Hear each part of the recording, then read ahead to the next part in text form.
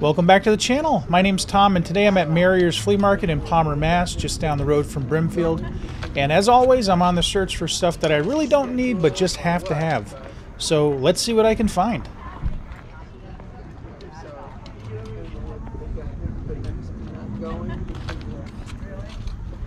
Here's a pretty nice selection of Big Little books. These ones are mostly from the 1930s, and they're asking 12 each or 2 for 20, which seems to be roughly what they go for, you know, give or take. I've seen some of them go for more on eBay, some less.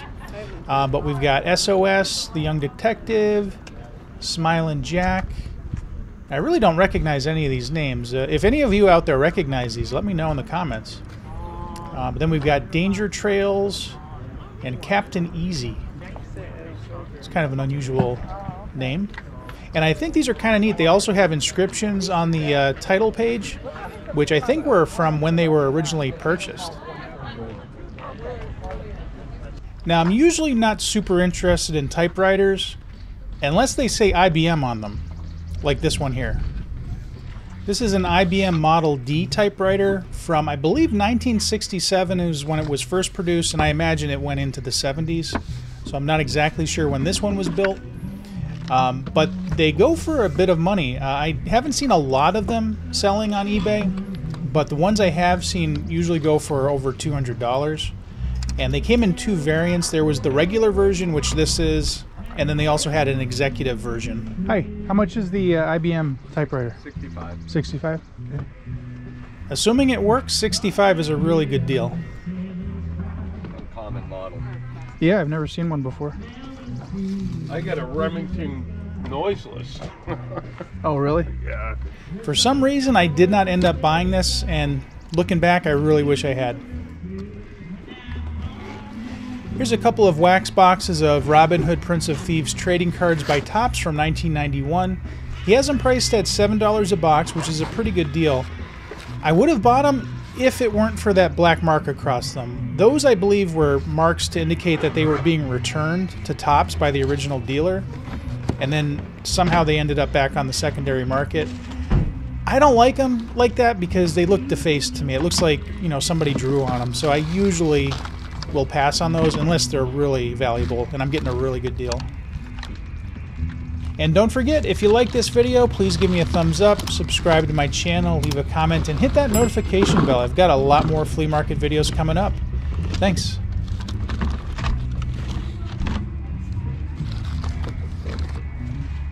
This is a masked Switchblade helicopter from 1985. This one is incomplete though. It's missing the wings. I think if it were complete, it would probably go for like $60 to $100, but in that condition, I don't know, maybe 20. And here's my first buy of the day. This is a Logitech Wingman Extreme joystick from about the mid to late 90s. I have a vintage computer, and I've been wanting one of these for years, honestly. $5 on that flight stick. $5? Yeah. Yeah, I'll take this for $5. Can you hold this for a second? Can't argue with $5. They seem to sell for about 15 to 20 online. Thought this was pretty cool. This is an old children's book from 1943 called JoJo by Marjorie Barrows. And the thing that interested me the most was the cover, the way it's got that hole there, and then basically this, I guess it's a koala bear. The koala bear appears throughout the entire book. It's kind of neat. They usually sell for only about $10, so they're not particularly valuable, but pretty cool. Real fresh food.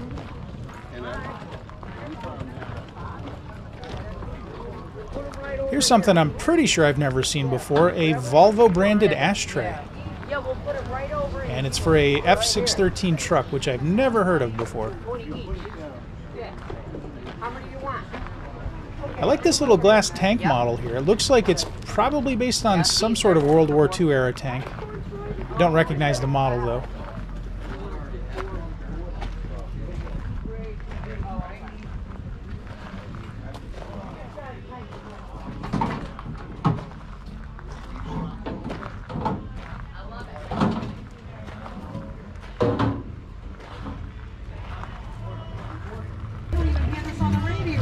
Got a holster for is it a slide rule? Yeah. I hated those things. We had to go to the chemistry class. Figure out which end was up.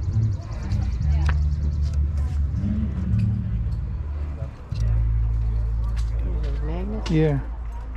So cute.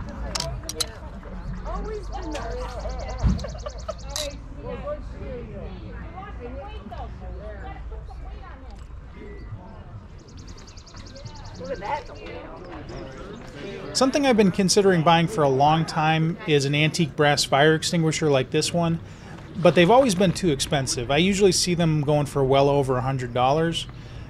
This one's a lot less than that, and it's not in the best condition, but I'm pretty sure it'll clean up nicely if I get the right cleaning products. What do they want for that? There's 60 on it. Hi.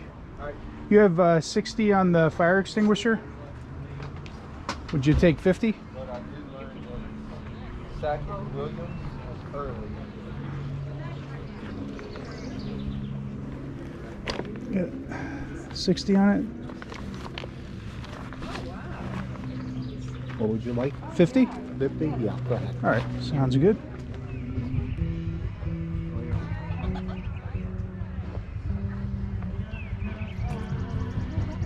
This Fisher-Price truck caught my eye just because it's so 1970s with that mural on the side there. It's not in the best condition though, but he's only asking $10, so that's not a bad price, I don't think. Here's some uranium glass, and they're only asking $5 each, which is a very good deal, I think.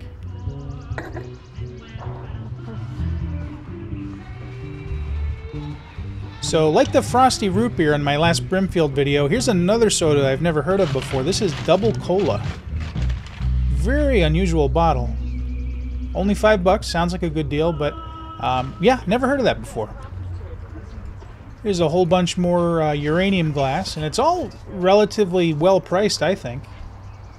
Looks like between roughly $5 to $20 a piece.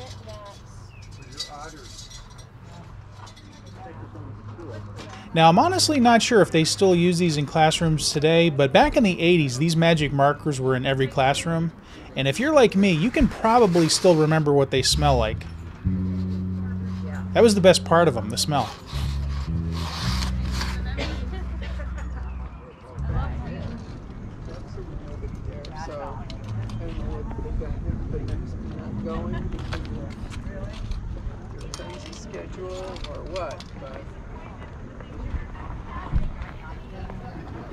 So this lunchbox is a Wee Pals Kid Power. Never heard of that before. It looks very 1970s though. Maybe late 60s?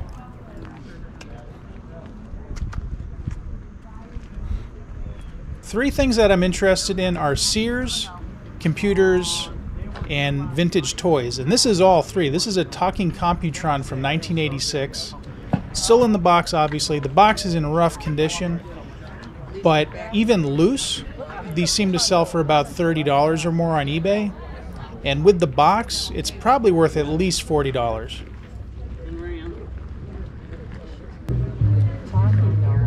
Back in the day, that must have been something. Oh yeah, I'm sure.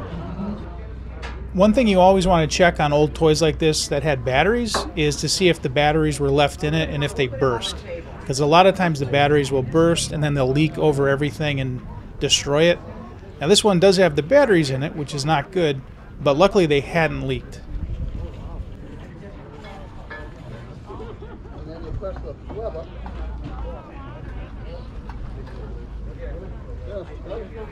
And it works, amazingly. Yeah.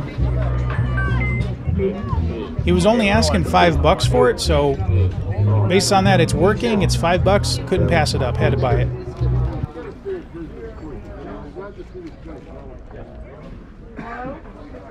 Yeah, can stop it. Yeah, I heard of them.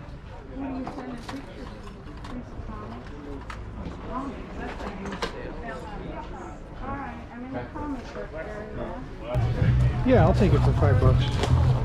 Why not? This salmon-colored thing in the center of the table is a panorama slide projector. I think probably from the 60s, that's my guess. And he's got this one here on the table, and then just around the corner he's got the same model in the original box, which is pretty cool. I actually have quite a few slide projectors like this or similar to this at home, but I've got too many of them, and most of them don't work. So I'm kind of holding off on buying any more for now. And you can find these pretty often at Goodwill. Like every time I go to Goodwill, there's at least one or two old slide projectors like this for sale. This is a Coleco Super Smurf kids bike from about 82 or 83. And in very good condition. These can go for quite a bit of money. I've seen them selling for like over $100. 5? Okay, thanks. So yeah, that's an example of I didn't buy it for who knows what reason. $5 is a great deal. It is definitely rough with the paint flaking off like that, but it's still worth way more than $5.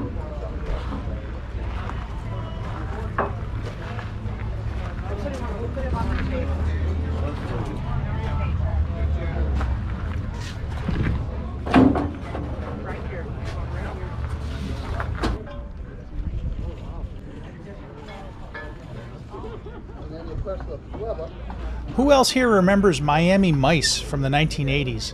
Apparently this was a Sesame Street skit, but I always associated it with my local radio station Kiss 95.7, where I guess maybe they were doing a parody of the Sesame Street skit.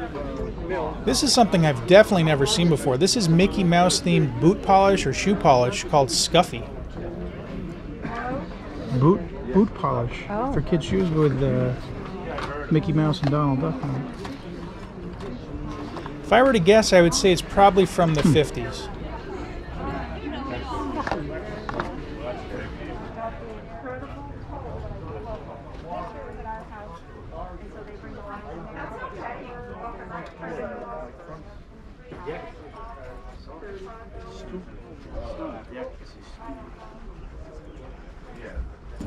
These albums are horrible. You can't get anything out of them. This is what mine look like. Yep. Some of them would pop out, others are just like they're not coming. You know, this is where I scan to try to find the bird. Look at the rope right on the bird. This is Disney World. Pirates of the Caribbean. Oh, yeah. Chicken of the Sea. Yeah, they used to, way back when, this might be Disneyland actually, they used to have a Chicken of the Sea themed boat where they sold like tuna fish sandwiches actually. Oh, you're kidding. And that's the Chicken of the Sea. Yeah, yeah. It's Caribbean. Yeah, this looks like, yes, this is definitely Disneyland.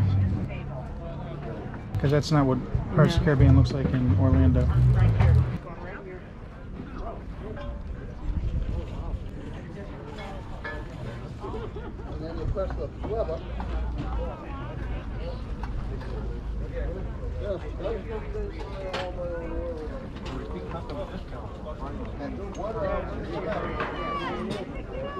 These pewter spaceships here in the center are all Franklin Mint Star Trek ships from like the late 80s, early 90s to mid 90s.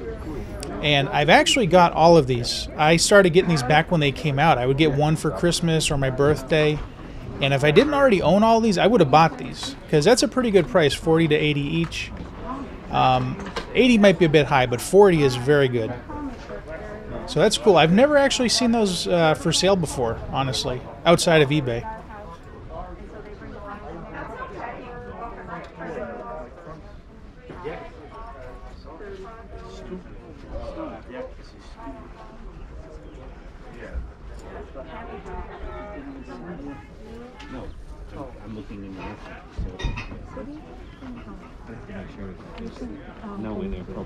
And of course we've got some of those 1973 Pepsi Looney Tunes glasses. I've said it before, but I've got all of these except for two. I'm still missing the Henry Hawk glass and the Slowpoke glass. The Slowpoke one tends to go for over $100 on eBay, so I don't know when I'm going to actually pick that one up. This ET is actually a toy box from 1982. They've got $750 on it, which I honestly don't know what these go for, but that does sound high to me, or at least that's way more than I'd ever consider paying for it. It's definitely neat though.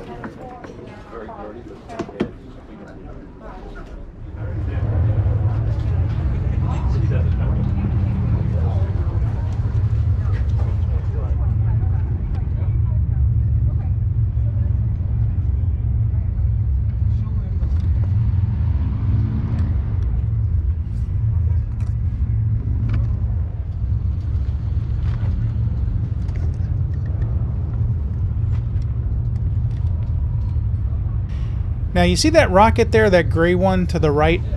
I don't know if that is the same rocket that I see at every flea market or if there's just lots of them out there, because I swear I see that same rocket at almost every flea market I've been to. And you'll probably see it in a lot of my flea market videos. This is pretty cool. This is a Play-Doh Star Wars action set from 1977 when the first movie came out. And this one seems to be in pretty good condition. The prices on this one, though, vary wildly. I've seen them as low as about $30 plus shipping up to over $100 plus shipping. But I'm honestly not sure if this is complete or not. It's kind of hard to tell. I'd have to get a full list of the original contents to be sure.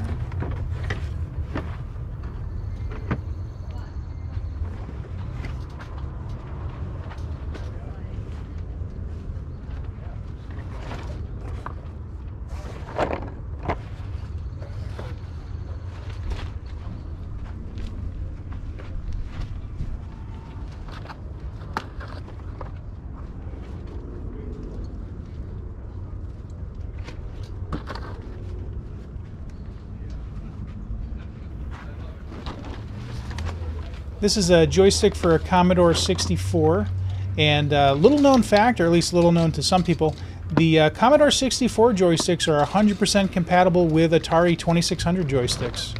Believe it or not. I had a Commodore 64 when I was a kid, and we always used the Atari joysticks on it. Nowadays, you can't do that. There's no intercompatibility between different game systems, as far as I know.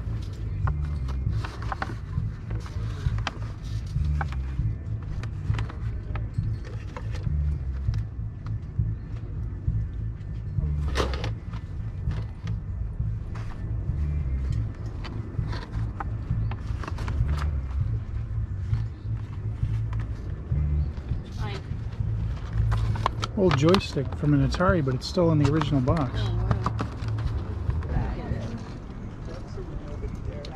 Here's another piece of Sears memorabilia. This is a reproduction of the 1900 Sears catalog, and I think this came out in probably the late 80s maybe, because I remember having this back in the 80s.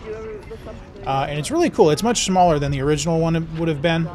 But the stuff in here is so weird. Like, they had such a wide range of things that you would never see in a catalog today. Like headstones. I mean, that's just crazy. It's so fun to look through it, and just so weird as well. These headstones range from about $9 to a super expensive $14.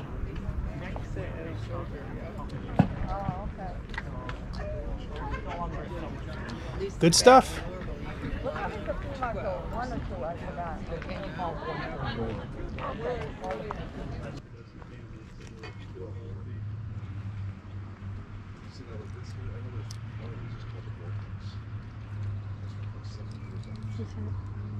It's a Matchbox car. Oh.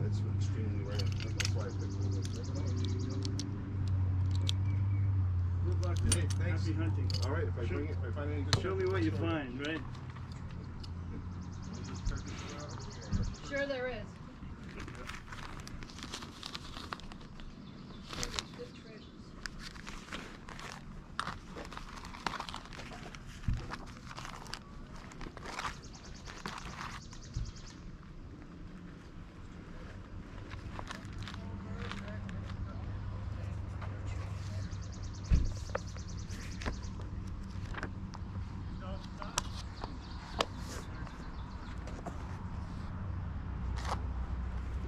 You like paper stuff? Yeah, pretty much anything, actually. Yeah, I have loads of it, but this isn't the place to. I can't bring it up here because it really gets destroyed. Oh, yeah. It's not the ideal conditions for it. No, especially with all this, this humidity. It's crazy. Like I said, I have totes and totes of it. I always keep it because I don't know what to do with it. Yeah. One of these days I'll figure it out, and Yeah. you just have to, you have to be gentle with it and everything else. And these conditions aren't. Yeah, heat, humidity, and sunlight are not good for paper. and the occasional rainstorm in there. Mm-hmm. Yeah, that's for sure.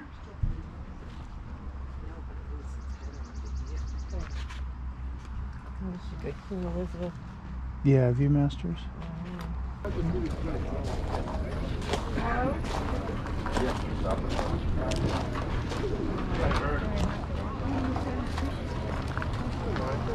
And there you have it. That's the end of part 1 of the 2023 Marriers Flea Market. I'm going to have one more part to this, so stay tuned for that.